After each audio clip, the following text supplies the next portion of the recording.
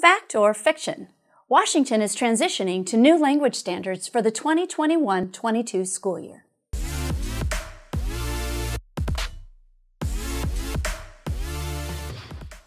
That's a fact!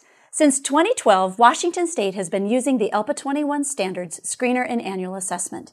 In the fall of 21, we will be using the WIDA English Language Development Standards Framework 2020 edition, the WIDA Kindergarten Screener, the WIDA Screener, and the WIDA Access Annual Summative Assessment. The WIDA English Language Development Standards Framework is available in both English and Spanish. They support collaboration between English language specialists and core content teachers in co-planning instruction and targeting the essential language functions of content lessons. There are many valuable resources associated with these new language standards.